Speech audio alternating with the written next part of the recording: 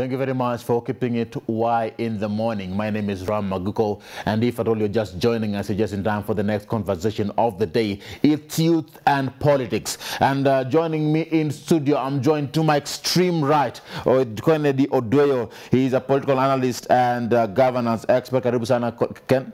Asante sana. I'm also joined, as always, you started with him. He is also joining me in this particular conversation. I'm joined by Kiragu Murithi. He is a CEO of Vijana Mbele Foundation. Karibu sana, Kiragu. Thank you. Yeah, and this particular conversation today is all about the Ruto-Raila tough wars. It is Raila versus Ruto. Some were telling me it should not be Raila versus Ruto, but Ruto versus Raila. And I wonder, which is which? You pick your battles. Which is which? Remember, the Deputy President William Ruto has asked Honorable Raila Odinga to apologize to Kenyans. Now, speaking on Sunday while attending a church service at the Presbyterian Church of Eastern Africa in Umoja, the DP said the Big Four agenda would have created jobs for the youth, but Honorable Raila Odinga could, came in to disrupt the Big Four agenda. Hence, this particular agenda could not succeed. Is this true? Well, on the other hand, Honorable Raila Odinga accused the DP on Saturday of being corrupt and blames him for grossly inflating prices of the SGR by 106 billion Kenyan shillings. And I quote, according to Raila Odinga, he says, and I quote, Ethiopia has over 700 kilometers of rail, which is cheaper compared to our own, which is only about 400 kilometers. End of quote. Do you think this is true? The hashtag, as always, is Y in the morning at Ram Maguko and at Y254 channel. Between Honorable Raila Odinga and Honorable William Ruto, who is your pick? Well, according to Honorable Raila Odinga, he asks, the donations that the DP makes to churches, where is that money coming from? Well, that is a conversation. Remember, we are broadcasting live on our website at www.kbc.co.ke/Y254. Ensure that you head over there and continue following this conversation as we proceed. Let me start with you, Ken. If you look at this particular conversation, the way, it's all about Ruto, Raila, the face over the issue of graft. And that is what made the front page of the People Daily this particular morning. What's your take? Thank you so much, Ram. It's a good pleasure to always be here and have these conversations. My take is that Ruto and Raila are two sides of the same coin. And that's where, as a person, I believe we should look at the third side of the coin, which is the rolling side. Ordinarily, we've always known the coin has two sides, but there's the rolling side that can make a very big difference sometimes. So, as a people, and I always advise young people, because I'm also contesting for a parliamentary seat in Butula constituency in 2022. And that's where I'm mobilizing young people away from these normal games that we are used to being played on us. Because you look at Raila and Ruto, you look at what they are saying. When Raila says that Ruto is responsible for the inflation of this year, Raila is a very close friend politically and functionally of the president. The president controls the state machinery that can arrest any criminal, regardless of his position. The other day we saw the High Court saying that the president, there are things that the president did in regard to things like BBI that can make him criminally liable. We have systems that are under the control of the executive. If the Right Honorable Raila Odinga was serious that William Ruto, the deputy president, inflated the SGR by 1.6 billion, do you think Dr. William Ruto will still be the deputy president, considering the circumstances we are operating in? So there are two sides of the same coin. Two sides of the same coin. Should we get another coin? We've grown in a society where, and I use examples, like for example, in 2017, we had Mike Sonko versus Evans Kidero. In Kiambu, we had William Kabogo versus Y254. These guys have put us in a corner to a level where they only create they present a scenario where they purport to have two alternatives, but both alternatives represent them. So in a situation where you're at a point where whomever you elect, they eliminate the perfect alternatives, and then they remain with their, their options. You would not pick either of the two? I will not pick either of the two. at this moment, and my advice to Kenyans is, we've been in a situation where we've been doing the same thing the same way and expecting different results. We are politically insane as Kenyans. So we need to get out of that madness and organize ourselves around a viable alternative. And that's why we need to rethink our strategies. Because these are people who are in government, these are people who have been in government for the past their entire lives. And true to your word, they have been in government, they have been leaders, they have been in power, yet they have delivered in many things that they promised to do. They have done a lot, yet you say at the same time, there are two sides of the same coin. Kirago, do you agree with him? Well, Ram, I think it is the issue of politics, the blame games and the scuffles, the his, hers, the this, that. And I think Raila coming out and saying that Ruto is involved in the problems within the SGR scandal. This is mere propaganda. And as I said earlier, Raila is a very good in attacking strategies. And I think he's a very good in propaganda also. Also, I can remember also my good friend, senior counsel, Ahmed Nasir, referred to, in a legal case, referred to Raila Odinga as the Raila doctrine, in which elections cannot be fair, unless Raila is declared the winner.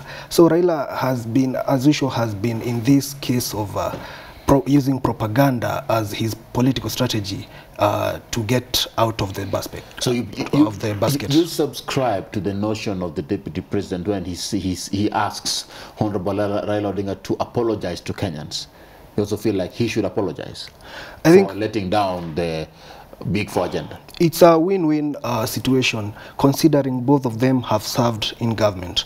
They have, as you said, they have delivered, they have done their parts. So in a case or a scenario where they have been involved in scandals, this is up to them. They must eat a humble pie, then come back to Kenyans and ask for forgiveness, and maybe if they want to run office, they can continue. Why should he apologize to Kenyans at the end of the day? Because, as you said, politics is a game of it's a blame game. You're running for a seat come 2022. Yeah, I'm sure you've blamed you've blamed your opponent for not delivering in a particular way or the other. Yeah, so sure. So haven't you? You're running. I believe you're running for which seat in 2022? MP Kipipiri. Yeah. Member of Parliament. Yeah. And yours is Butula constituency member of Parliament. Yeah. Haven't you blamed your opponents over one issue or the other, just as these particular individuals are also doing? I think there's a point I was an activist, and I was a very radical activist, where I used to blame everyone except myself. That's where most Kenyans are. You've not blamed your opponent for anything? I blame my opponent. And as a person, I usually say I'm not competing, I'm just trying to get better. So I don't have an opponent. As a person, I believe, as an office holder, you have a duty to undertake. When I come out to say that you spent 110 shillings, like it is, I saw something going around, someone buying a brick that is supposed to cost 20 shillings, 110 shillings, and you buy 5 times the price, and that you undercut the budget for other projects, that's not blaming anyone. And that's why I need Kenyans to move from this propagandistic and populistic way of politicking and become issue-based. Focus on content. And that's why I want people not... I wish Kenyans will stop listening to what these people are saying. Because the truth is, these people are just playing with the minds of Kenyans like they have been all along. So at the end of the day, we need Kenyans as a people to rise to a level where we can see the value in the note and not the value in the note. We don't need to, we've already gotten used to that level where what says sells. We need to raise beyond what we are being told and get to a point where we can look at these people and be able to associate. Yes, you say they have achieved, they have done things. Yeah, we appreciate what they have done within their comfortable abilities. But now, how do we at this position, how do we move from here to the next level? We can't move to the next level if we are still thinking the same way. We can't become extraordinary by remaining ordinary. At this point, as Kenyans, we need to analyze these people critically and ask ourselves, yes, we have achieved this as a country. Is that the best we deserve? No. Why? Did these people contribute? Yes. If they did, how different should we do it? And until we get to a point where we take that power and become the power that determines what happens, we will still be plagued. Well, Ram, I think Kenyans, as usual, have been to the norm of what we call retrospective voting, in that they vote in cognizant of the what the candidate has done in the past. And I think that is a bad stature of the political situation in Kenya. So I think Kenyans should adopt a prospective vote in which they support a new person, a new figure in the political scene that will bring in new ideas that will shape the economic structure, the government, and future and progressive government to come. So we need someone new in this seat. In the political scene. Well, the Deputy President was saying yesterday after the church service at Umoja, and he alluded to the fact that he helped Honorable Raila Odinga become Prime Minister. And I quote, he said that nataka niwaulize wawe wa kusema ukweli. Mbona mnalalamika saa ile wengine wanapata kusaidika? Because now he helped Raila Odinga become Prime Minister, and now he says that they are complaining when he wants to become President. Your thoughts? Well, I think William Ruto is also a very good, smart politician. He's a political animal. He's a tactical politician. The issue of blame games. Yeah, history has it. William Ruto has been a kingmaker. He made the former Prime Minister the Prime Minister in the 2010 government. And I think this is just mere politics that got tongues waggling. So we must understand the situation that these two horses are trying as much as they can to reach to the end in 2022. Now that one was Prime Minister, should another now be given time to become President? You remember the allegations of Yangu Kumi? Yangu Kumi. Yes. Yangu Kumi? Yangu Kumi. Hey. Or are we talking about Ruto making Raila Prime Minister and Uhuru President? Those are two particular issues that have been affiliated to the DP. Remember, we had the issue of people complaining, many analysts saying that yes, there was a promise that after the 10 years of President Uhuru Kenyatta, we would have another 10 for the Deputy President. And now we have yet another issue where Honorable Ruto is saying that I made Honorable Raila Odinga become who he is. Now that it's my turn, why are they complaining?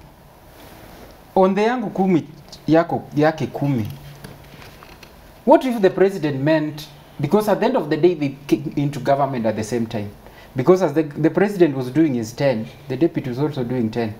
I'm just trying to imagine. And then on the issue of, because at the end of the day, this guy did not go home. He enjoyed the benefits concurrently. And then on the issue of the power that the deputy has, the political power, you can take away everything from the Right Honorable Raila, but you can never take away his history as far as our country growth and prosperity is concerned. You can take away everything from the deputy president, but you can never take away his energy, determination, focus to his goals. So that is something that Kenyans must internalize and understand well. Okay, the Daktari, the deputy president, did not entirely make the Right Honorable the Prime Minister then, but you cannot take away his contribution. He participated, and we all remember even the conversation. He supported and mobilized. He's a wonderful mobilizer. The only person who can challenge Raila in terms of political mobilization today is the deputy president. In 2013 and 2017, there are people who will rubbish and say, oh, the system, the Mount Kenya vote, but you can't take away the fact that the deputy president mobilized, and you can't take away his contribution. If the deputy president had not partnered with the president, any reasonable analyst will tell you that it could have been a very difficult. There's a probability that the president will not have become president. So you cannot take away his contribution. So, but at the end of the day, there were accrued benefits that he gained singularly. Even when he made the Right Honorable the Right Honorable. When he made Uhuru Kenyatta the president, His Excellency Uhuru Kenyatta the president, he has enjoyed benefits of operating alongside. So it cannot be entirely said that he has not benefit, and therefore he that should warrant everyone else stopping the horse for his to pass. And I'm looking at what the deputy president said. He said that the elections will be held on the second Tuesday of August next year, as is required by the constitution. Don't listen to those who want the poll postponed. Those are just cold threats. You know, how is that going to pan out in your perspective? That these particular elections of 2022, remember we have had the conversation about whether it's viable, even legally. Well, I think the constitutions, it is enshrined in the constitution that the term limit of the president, the member of parliament, should end in the second Tuesday of August. And should the government, or rather the parliament, exceed by even 1 hour, it will be a constitutional crisis in Kenya. So I think we should carry out the elections as planned. The issues of BBI, you know, BBI is the issue that is going to bring a backlog to the elections. And I think BBI is not an issue that is of need, of interest of people at the moment. We have an economy that is already down on its knees, and we need to move forward. So let us first carry out the elections as planned, then the amendments can come later. Now, you're taking regards to this, that he insists it will take place as planned. I think I want to start by telling Kenyans that sometimes we over-comedize very serious matters. Because there are people who go on television and you will imagine they are comedians. When there is someone who said that if there's no BBI, there will be no elections. That is very comical. And I think that is something that Kenyans should disregard with total. So at the end of the day, on the issue of the elections and the deputy president, I personally believe, common sensely and even by law, there are situations that can cause the postponement of an election. That is in law, and that is common sense. If we are in war, if there's a serious pandemic. So at the end of the day, as per the constitution, an election is supposed to be held after every 5 years. But in the event that there is a situation or a circumstance that forces us, that justifies the postponement, there are constitutional mechanisms. I think, and that's why I think I would like to differ with Muriithi a bit, because at the end of the day, things are not cast in stone. It cannot be that because it's written, it must always happen. And I also disagree with the deputy president when he says elections must be held. Because now there's no difference between him who is saying elections must be held and the other one who is saying BBI must pass. You know, we are a democracy, and democracy is about people having conversations. We want to do this, but there can always be a better way. So at the end of the day, it cannot be, yes, we want to have elections, that's how it's supposed to be, but what if something happens? What if COVID blows out of proportion to a point where even some of us who've taken the jabs are no longer safe to? So at the end of the day, we need to always have that, to operate in an open environment where we entertain possibilities to a level where we can accept that there can be differences. But as long as whatever changes come are for the people, not for a few people to sit down like you are discussing about people who sit down and decide. And it was very ashaming when you're doing the newspaper analysis when you say Kalonzo admitted that some people sat down and made him the deputy president. For someone to admit that way and then still be coming and telling us he wants to be president, that's very shameful. So at the end of the day, we can postpone elections if it's in the interest of all the Kenyans. But it's not for 2 people, 3 people, 5 people to sit down and think they have more power than 50 million Kenyans and determine that. That will not accept. I want us to bring it to a close on this particular note here. If elected, we have 2 people who have made a particular comments. 1, Honorable Raila Odinga. 2, Honorable Musalia Mudavadi. Honorable Raila Odinga says that if elected, he will ensure that he fights corruption and he will jail corrupt people. If elected. On the other hand, Honorable Musalia Mudavadi says, and I quote, that if God grants me the opportunity to be the leader of this country, I will lower the taxes. And one way that he will do that is through the fight against corruption. Kiragu, your thoughts in regards to this? I think Musalia Mudavadi, one thing that attributes him is his humble character. He's a very humble leader. And also he has been very sentimental on matters involving our economy as Kenya. He keeps on saying that we should do something to cushion Kenyans, especially during these times of COVID-19. He keeps talking about the taxes. He keeps looking at the future of our economic structure of the country. So, and looking at the history of Mudavadi, once he was the finance minister of Kenya in the year 1995, and I remember he was described as the minister who improved the physical, economic situation of Kenya during that times. And also he also in some aspect contributed to the improvement of the Kibaki economic structure of government. I think Mudavadi, if given a chance, Mudavadi has a future for Kenyans. He has hope for Kenyans.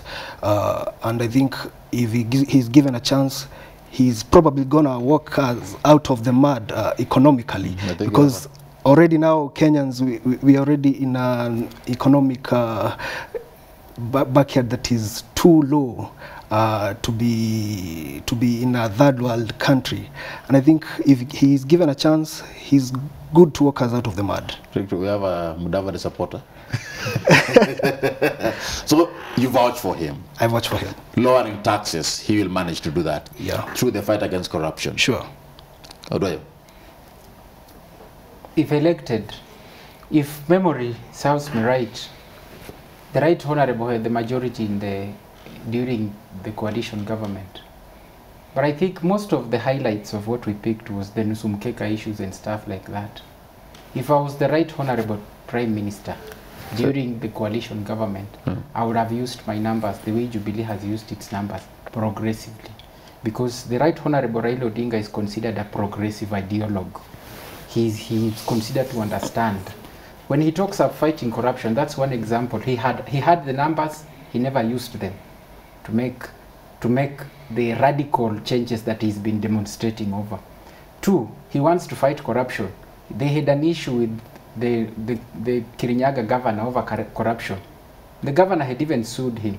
They finished it in a gentleman versus lady agreement. The question is, there was a court case. Which court cleared the person she had accused of corruption that now warranted that arrangement and forgiveness? Because at the end of the day, we have a situation where, as a person, I believe leadership is not about positions. And when I go to Butula constituency, I tell people, don't allow anyone to come here and tell you they will do this when they become elected. Yes, I may not construct a road because I do not have the authority and the vote head to go to Kera and lobby for funds to construct a road in Butula constituency, because most of them fall under that category. But there is this small empowerment. When you talk, people are talking about the bottom-up economy. The bottom-up economy is about organizing people at the ground level, organizing them and formalizing those organizations, so that when you invest, that's what I'm doing. I'm organizing people at the grassroots and then relating with them at their normal levels of life, so that when we talk empowerment, we talk the small things that they can relate with and grow from. So at the end of the day, when people like Mudavadi says they lower taxes, Mudavadi is a party leader. Taxes are being increased. I've never seen his party take a position. And taking a position is not about, as a leader, once you have a vote, you have a position, you have a privileged position, use that position to advance that what you believe in under whatever circumstances. But the party has taken a position in regards to the issue of taxes. He's the one who has taken a position, a populistic approach. And that's why I say there are these people who choreograph their laziness under the guise of being cool and mature. No, he comes out and talks very nicely about to appeal to the people. That is part of politics, because there are two categories of leaders. There are those who lead by compliance and there are those who lead by revolt. So he's this guy who is the bureaucratic civil servant who leads by compliance. He wants to look like he's good and stuff like that. But in real sense, where the rubber meets the road, he never makes an effect. Because at the end of the day, when we talk about taxes, we are talking about things like borrowing, we are talking about things like the debt ceiling, we are talking about things like corruption. You cannot be talking to the media. Legislation is not done in the media. I do not have a position. I may not legislate in parliament. That's why I talk on media, I write about in newspapers. But once you have a vote, you utilize it where it matters. if Musalia Mudavadi was serious about taxes, that is what ANC would be doing in parliament. If Raila Odinga was serious about corruption, that is what ODM would be doing. ODM would not be shutting its door to COVID billionaires and saying we allow the system. If the system is not working, we change the system. All right, I'd like to bring this conversation to a close here. And based on what you're saying is you do not support either of the two. We're talking about Honorable Raila Odinga or Honorable William Ruto. You support the sentiments of the Deputy President, if I'm not wrong. Correct. Sure. And just wrap it up, just to bring it to a close, in just 30 seconds. What do you see this country heading to in regards to the issue of taxation? There have been sentiments, including on what Honorable Johnson Sakaja said, the Senator of Nairobi, that he does not believe that increasing taxes brings in money into the treasury. Instead, he believes that we should have a reduction in taxes so that, you know, and that is what will enable money to come in through the incentives and everything that shall be, you know, accrued after the reduction. That increasing money cannot be the solution. In regards to that, what is your take? Well, Ram, I think Kenya has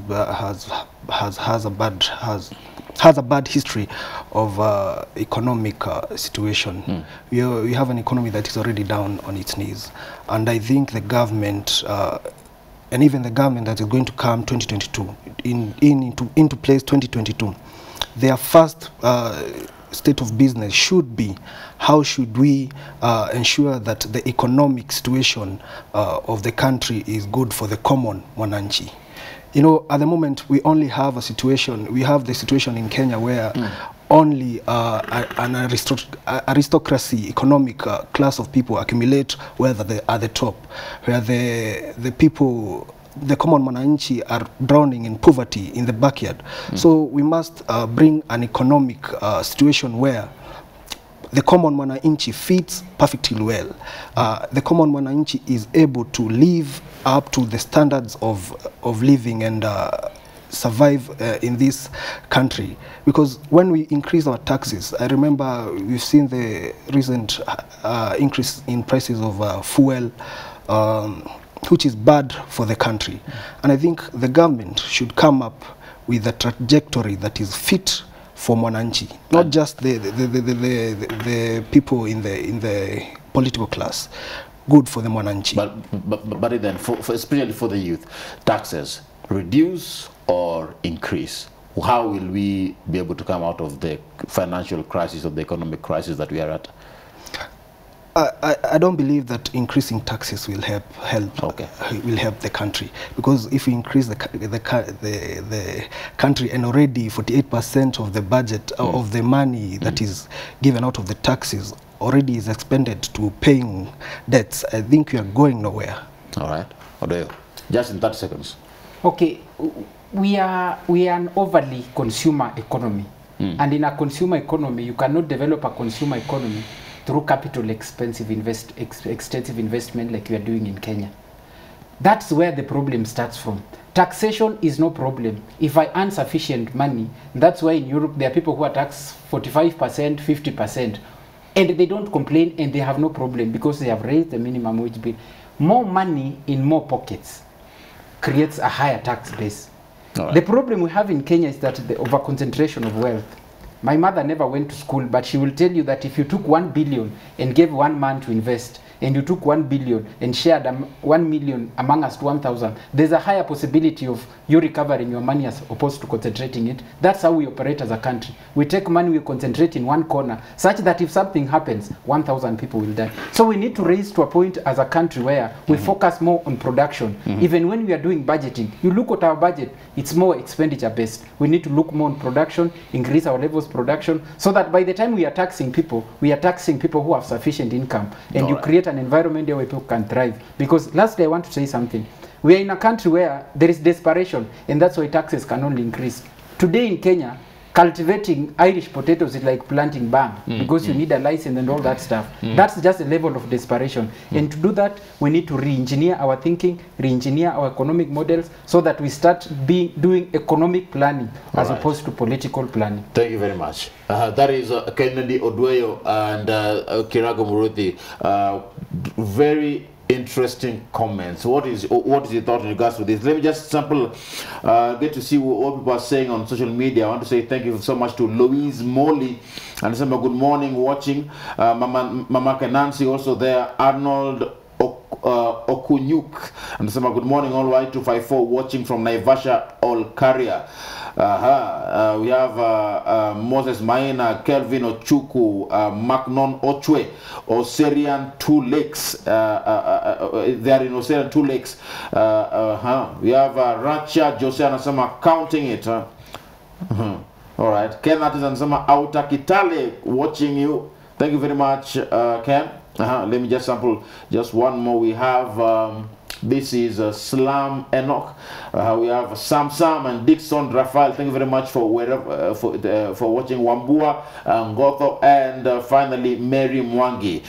Thank you so much for your feedback. I'm not able to read all of them, but at the end of the day, it's all about ensuring that the youths participate in the politics of the country, and that's why these particular individuals are here, trying to vie for parliamentary seats. And I always wish them the best, my brothers. Thank you. Thank you. And that brings us to the end of this particular conversation right here on Why in the Morning. Coming up next, I shall be joined by Josiah Musili. He is the Secretary of the Directorate of National Cohesion and Values from the Ministry of Interior and Coordination of National Government. This particular morning, let's talk about promoting national values. And today, it's understanding values and society. What are values? And by the way, as I said earlier, are national values enshrined in the Constitution? Let's take that break. We'll be back in a bit. This is Why in the Morning.